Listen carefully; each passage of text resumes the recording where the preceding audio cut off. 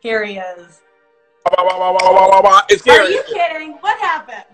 You look great. I feel fantastic. I'm like so excited to have you on here. Thank you so much for joining us. No, of course. You are such a great example of someone who is always looking to find balance.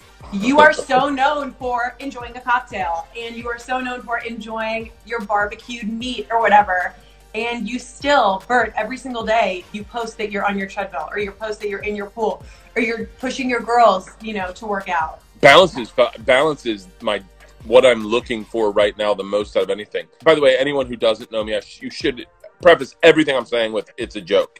I want everything to be funny. We bought a new house, and we're not doing anything with it, but we got this great backyard that is just empty. So we've been going over there and watering the plants and letting the dogs run and letting the girls run.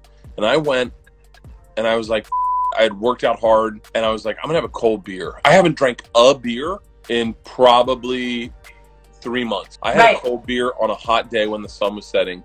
And I said to myself, this is what balance is. I feel like that's anything. I don't think it necessarily has to be alcohol. It can be if someone's like dieting really hard and they just want to enjoy pizza. But I'm a firm believer in never feeling like you're depriving yourself. Yeah.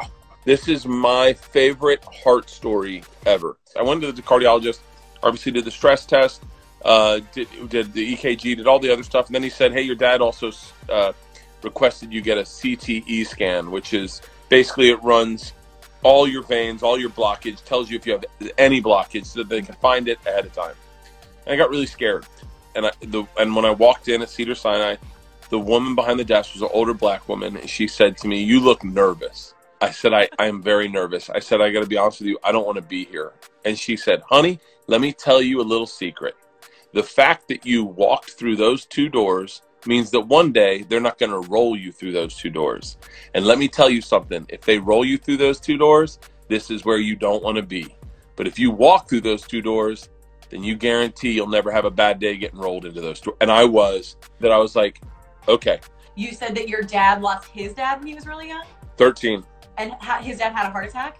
Yeah, stroke. Yeah, so it's so smart that your dad made you go in. I'm the reason Bill Burr has a cardiologist. Bill and I were talking, and I said, what's your blood pressure? And he goes, I don't know. I said, that's the wrong answer.